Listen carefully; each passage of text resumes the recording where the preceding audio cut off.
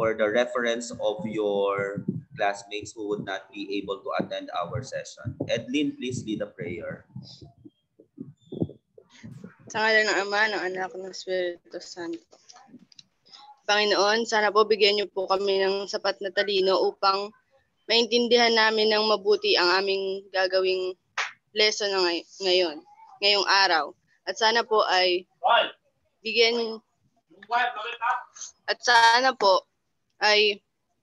bigyan niyo po kami ng sapat na lakas na katawan at resistensya para malabanan ang anong sakit na upang malabanan at hindi magkaroon ng sakit na kumakalat ngayon tulad ng COVID-19. Yun lamang po at maraming salamat sa lahat ng inyong biyayang binibigay araw-araw. Amen. Thank you, Edlin. Thank you for your prayer. Though I already have a cough kasi siguro sa alikabok. Okay. Let me share my screen with you. Kung meron kayong, I already sent to you the module. Yung share ko ay yung module natin in Sem 5. So we'll be having the amortization. Amortization muna tayo ngayong araw na to, no? So ano ba ang ibig sabihin ng amortization? Charlene, will you read the definition of amortization here? Ni Charlene Vargas. Ayan yung amortization. Will you please read? Amortization is a accounting technique used to periodically lower the book value of a loan or intangible asset over a set period of time. The term amortization can refer to two situations. First, amortization is used in the process of paying off debt through regular principal and interest payments over time. An amortization schedule is used to reduce the current balance on a loan. For example, a mortgage or a car loan through installment payments. Second, amortization can also refer to the spreading out of capital expenses related to intangible assets over a specific duration, usually over the asset's useful life for accounting and tax purposes. Thank you, Charlene, for reading the definition of amortization. Pag sinabi nating amortization, technique yan na ginagamit natin sa world, financial world, kung saan nahahati siya into situations. The first one is ginagamit natin siya sa pagbabayad ng utang. Yan, ano. Yung pangalawa naman, sometimes pagka gusto nating mag-loan ng car, even sa, hindi ba pag sinabi, naglabas ng motor, ano yung monthly amortization kapag naglabas ka ng motor? Yun. So meron tayong kino-compute na monthly amortization. Monthly na ihuhulog mo, yung monthly na utang mo. So that's the monthly amortization that we are talking about. So yung pinaka-familiar nga, siguro nakarinig na kayo nung naglabas ng motor, sabi, no? Naglabas ng motor, ano yung monthly amortization? Ibig sabihin ng monthly amortization, ano yung ihuhulog niya para makabayad siya doon sa hulugan niyang motor. O kaya naman doon sa mga Bombay, di ba? Maraming mga Bombay tayong friends, nagpapautang sila. Yung monthly amortization, ito yung buwan-buwan na inihuhulog natin doon sa utang natin hanggang sa tayo ay makabayad doon sa ating inutang. At paano naman natin kino-compute ang present value of an amortization? Ibig sabihin ng present value, ito pa yung natitira mong utang doon sa inutang mo. Okay? So we have the formula. With amortization, the original amount of the loan or present value or obligation is known. Therefore, we use the present value formula for ordinary simple annuity. This is the formula. A is equal to PMT times the quantity of 1 minus the quantity of 1 plus I raised to negative n all over I. So nasa module nyo to, no? Nasa module nyo yan. Wherein A is the present value of an annuity for the amount of money you need now or O now. So yung A, that is the present value. And then what is PMT? PMT is the amount of the deposit or payment for each payment period. I, kino-compute natin si I, that is R divided by M. The interest rate for the compound period is calculated by dividing the annual interest rate by the number of compound periods in a year. Like for example, kung 10% yon, so that's 10%, 0.1 divided by the number of compound periods. Pag sinabi natin compound periods, like for example, semi-annually per year, ibig sabihin 2 times per year. So that's 0.1 divided by 2. That is the value of I. O kung quarterly naman yan, 20% quarterly. So that's 0.2 divided by 4 to get the value of I. And then N is the number of deposits made for the duration of the annuity. And we can compute N by multiplying M and T. What is M? The number of compound periods in a year. And T is the length of the annuity in years.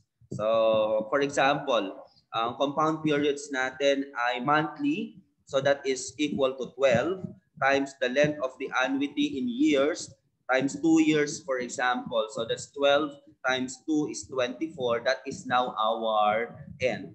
Para makuha natin si N, we multiply M at saka T. Para makuha natin si I, we divide R and M. Okay. So take note of the formula. Ha? The formula is A is equal to PMT times the quantity of 1 minus the quantity of 1 plus I raised to negative N all over I. So let us try to solve a problem using that formula. So suppose that we have here an example. Will you please read, Cyril Ann?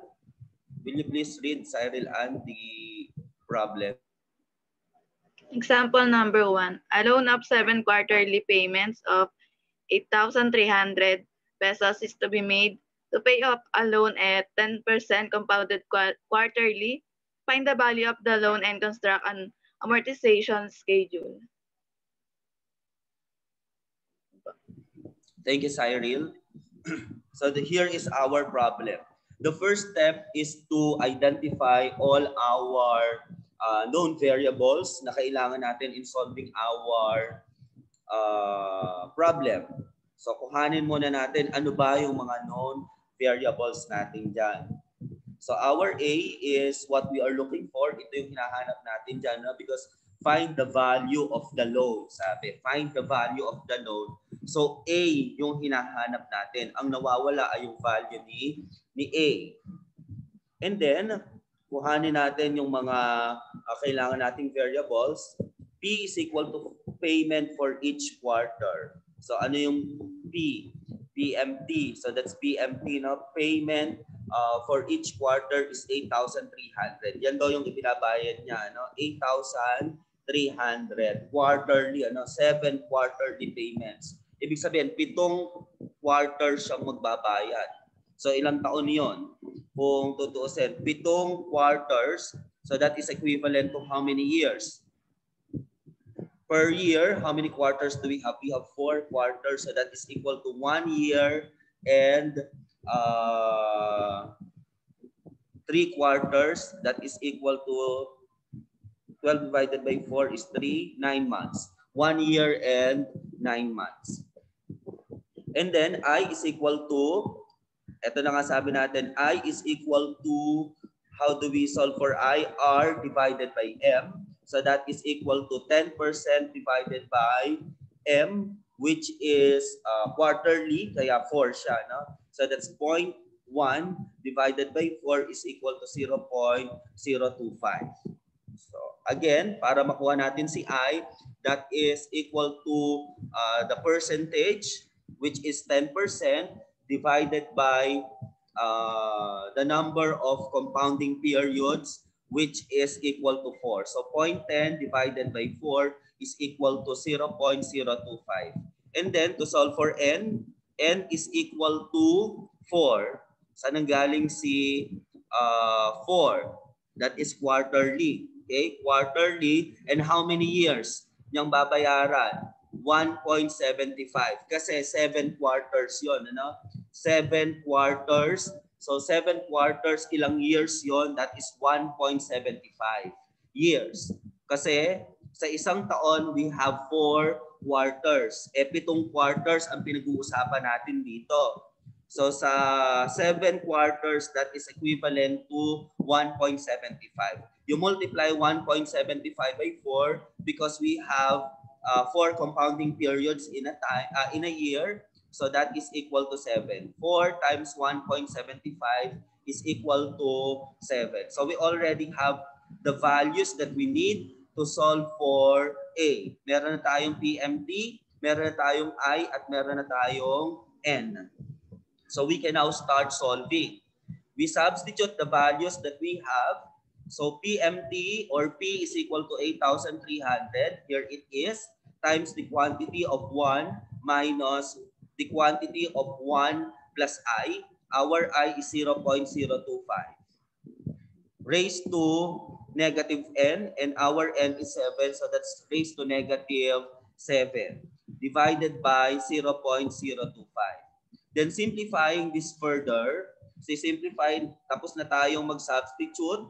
We simplify it further, so you will have 8,300 times the quantity of 1 minus, inad lang to, 1 plus 0.025 is 1.025.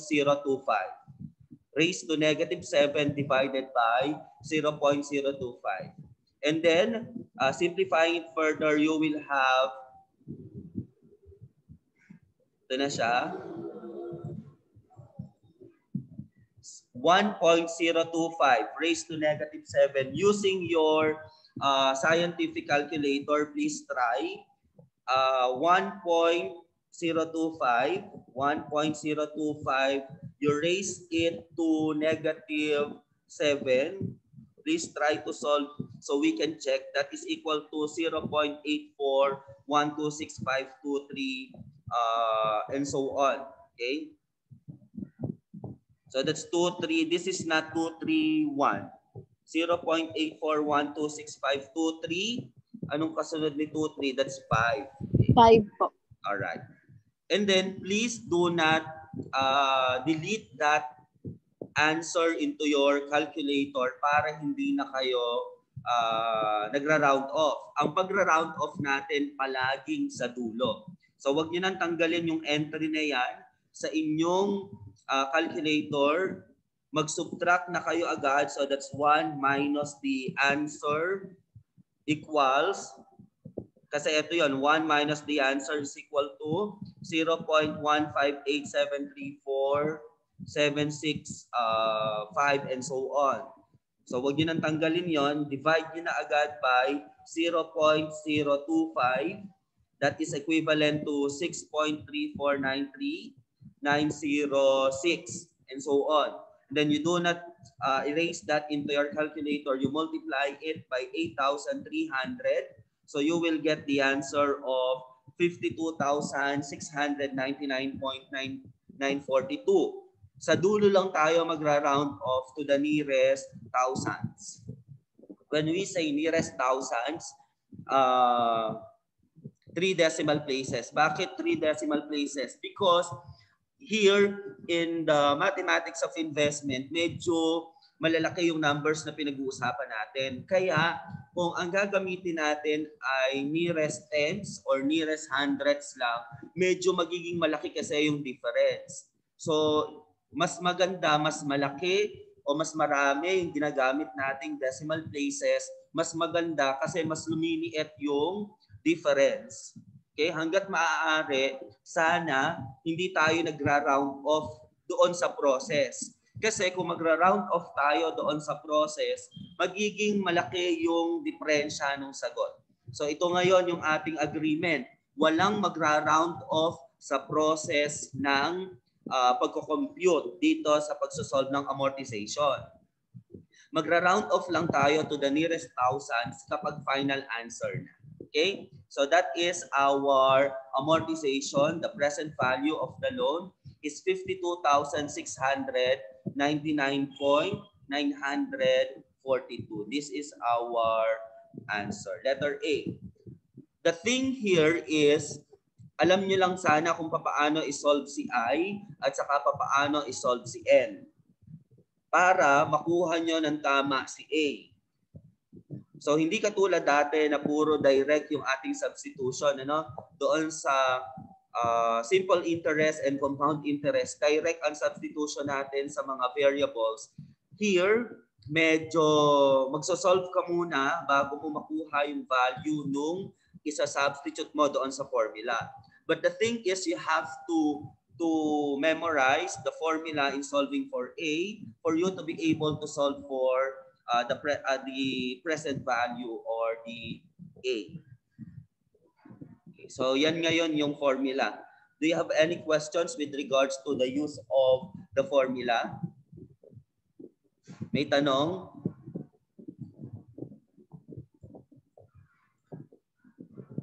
So wala kayong tanong? Kung walang tanong, as I told you earlier, you have to show your sweetest smile. You have to show your sweetest smile kung wala kayong tanong. Kasi kung hindi kayo naka-smile ng matamis, ibig sabihin meron kayong tanong. Pakita nga ng sweet smile. Oh, wow naman. Oh, sweet na ba yan? Napaka-sweet. Grabe. Ayan, ayan. Ilalabas yung ngipin. Walang naglilista ng nakalabas ang ngipin. Ayan. Okay. Sweet smile. Always. Alright. So, kung wala kayong tanong doon sa formula, we move on to paggawa ng table. Dito sa paggawa naman ng table, wala naman ding masyadong computation. Pero gagamitin natin itong value ni A na nakuha natin, which is 52,699.942. And please, sabihin ko na agad, doon sa module na sinend ko sa inyo dati, meron lang konting diferensya. Nung chinek ko siya kahapon, meron lang naging konting diferensya doon sa value na nasa table. But we will be correcting that this time. So we will be making an amortization schedule. Ito na ngayon yung table. So paano gumawa ng amortization table? The first one is to build a strong familiarization of the following variables which will be used in amortization schedule. So dapat alam daw ninyo o alam natin yung mga variables na ito dahil gagamitin natin ito sa paggawa ng ating amortization schedule. So these are the definition of terms. OPBI, will you read, Angelica? What is the meaning of this? What is the meaning of OPBI? Outstanding principal at beginning of interval. Thank you. How about BOP, Brian? Will you read?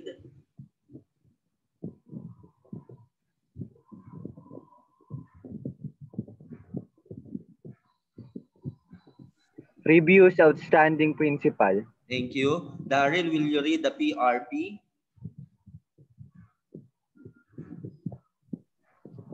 Previous repayment of principal. Thank you, Daryl. Abigail de la Cruz, will you please read the meaning of IDEI?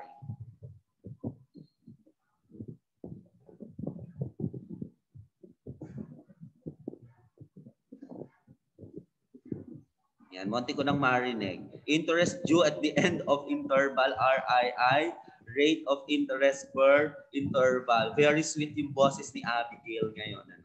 Okay, how about the TPEI, Jolly Grace?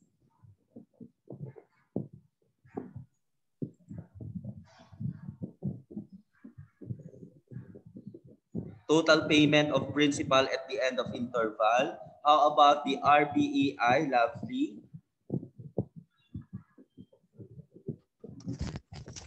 Repayment of principal at the end of interval. All right, thank you. So these are the terms that we have to bear in our mind pag gagawa tayo ng amortization schedule. Gagamitin natin mamaya yan. So the step 2 is to construct an amortization schedule table with headings such as, so gagawa na tayo ng table. Ito ngayon yung headings natin.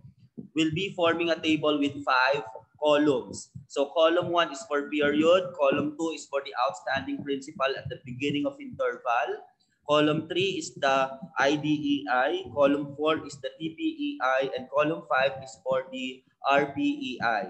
So gagawa tayo ng table. Pag gumawa tayo ng table, this will be the table, the amortization schedule table. Okay, so here you go, the table. So we have 5 columns here. The first column is for the period. Second is for the OPBI. The second one is the IDEI. Next one is the TPEI. And then the last one is the RPEI. Nagtatanong siguro kayo bakit naging 2.5% ito. Interest 2.5% due at the end of interval. Bakit naging 2.5% po yun, sir? Naging 2.5% yon because from the original problem that we have, the rate there is 10%. Kung mapapansin nyo, 10% yung rate natin from the original problem.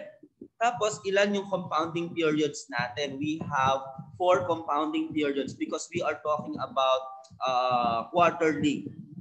4 yon. So, 10% divided by 4 is equal to 2.5%.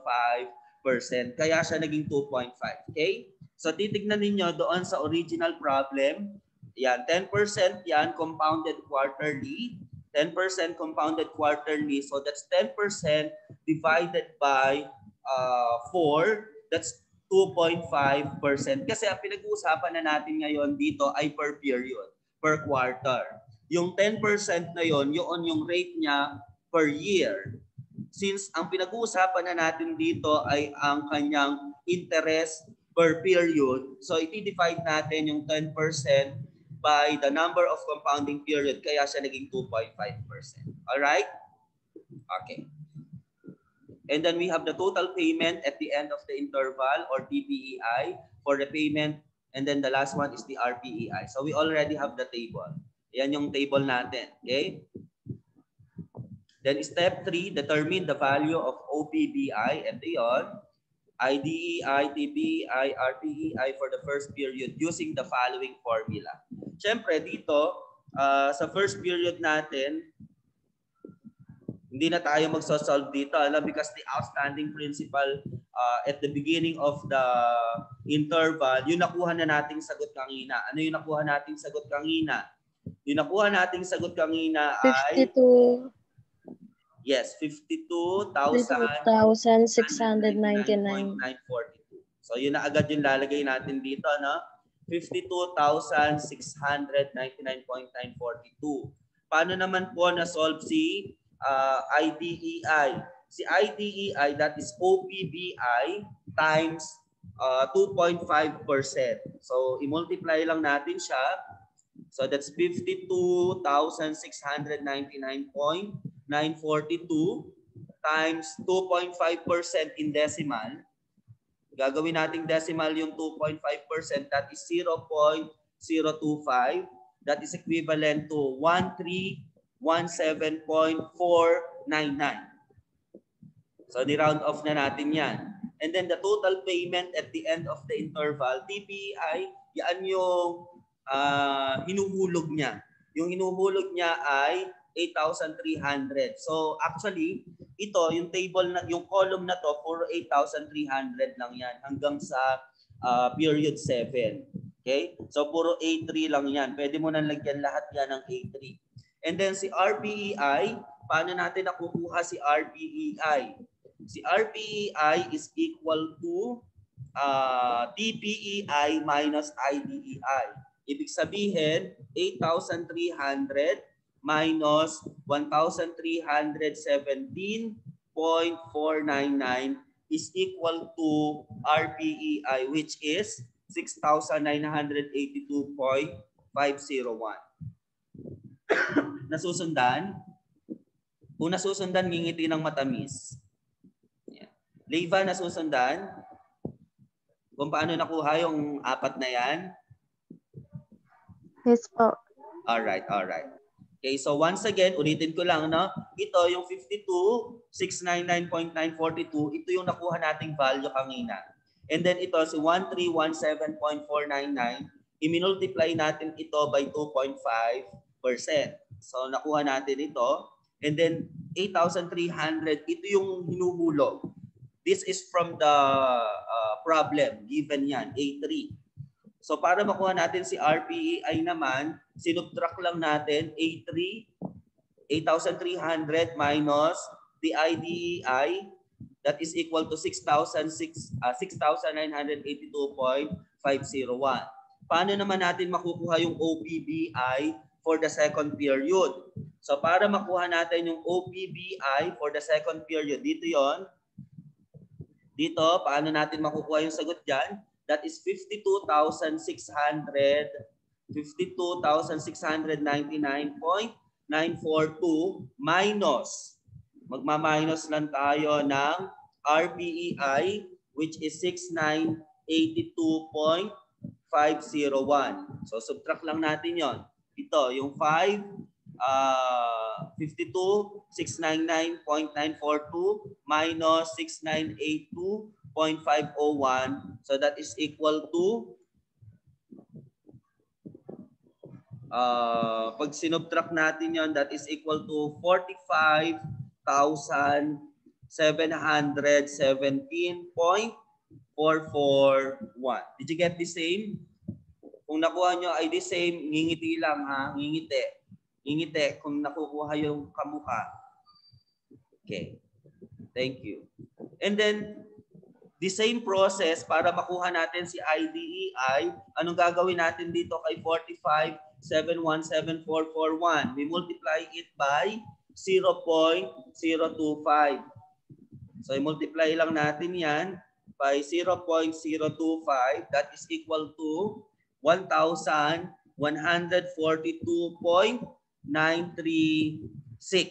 Ayan.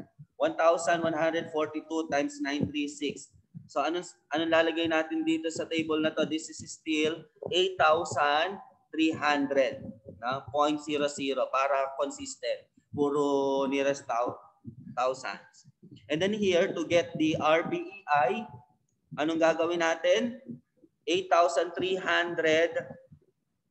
minus 1,142.936. So that is equivalent to 7,157.064. So ito yun ngayon, ano? And then, paano natin makukuha yung third period natin? So subtract lang natin yon. Yung ito, yung 7,157.064 from 45,717. So 45,717.441. So magiging, that is equivalent to, what is your answer, Princess? Nakuha mo ba nung sinubtract mo? What is the difference that you got? Sir, ang lumabas po sa akin is 52,874.505. Wait lang po. Ano, paano? Ang isusubtract natin ay 45,717 minus 441 minus 1,157.060. 38,000. Okay, 38,560.377. Alright, 38,560.377. Thank you. And then, para makuha natin to si IDI, anong gagawin ulit natin? We multiply it by 0.025. 0.025. Ayun, 0.025. That is equivalent to 964.009. Alright. And then, pag kinontinue natin yan, so this is still 8,300. Okay? 0.00. And then, para makuha natin to si RPEI, anong gagawin natin dyan? 8,300 minus 964.009.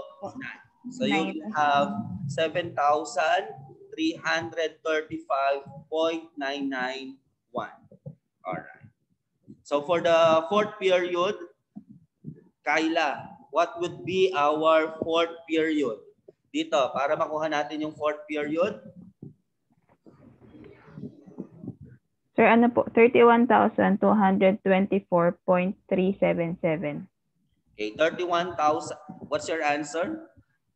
31,224.377.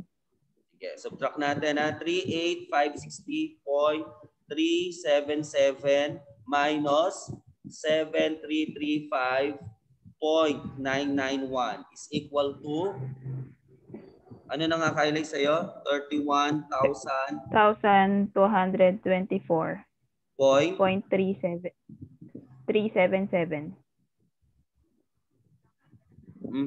It should be 0.386. 31,224.386. Sige nga, pakisubtract nyo nga. 38,560.377 minus 7,335.991. Same po ng answer niyo, sir. Ito, 31,224.386. Alright. Opo. Sige. So then we continue. We multiply it by, paulit-ulit lang, we multiply it by 0.025. So the answer would be, Ariel, what is the answer when you multiply? Ariel Policarpio. 780.609. Yung kasunod ni 9 is 6. Kaya magiging ay bali 610. 610. 610 na, no? All right. And then you write here 8,300 para di tayo nalilito, no? And then we subtract 8,300 minus 780. Subtract nyo lang 8,300 minus 780.610 is equal to, what is your answer, Liz Ann? What is the difference here? 7,519.39. Yan, 390. Thank you. So that's 7,519.39. And then you repeat the process. Pag inulit natin ang inulit yung process na yan, ito yung kalalabasan ng ating table. So this is now our amortization table. Yan. Kung mapapansin niyo, pag inad mo yung RPEI, that is still equivalent to starting value natin. Ayan ngayon yung ating magiging value, magiging amortization schedule. Now, for your task, I want you to have your own problem and make your own amortization schedule. Pero please, walang lalagpas ng 10 periods. No? Hanggang 10 periods lang ang maximum. Isip kayo ng sarili ninyong problem, gawan ninyo ng computation, gawan ninyo ng sariling table, gawan nyo ng video na kayo mismo ang nag-e-explain. Okay? And then please submit it on or before next meeting.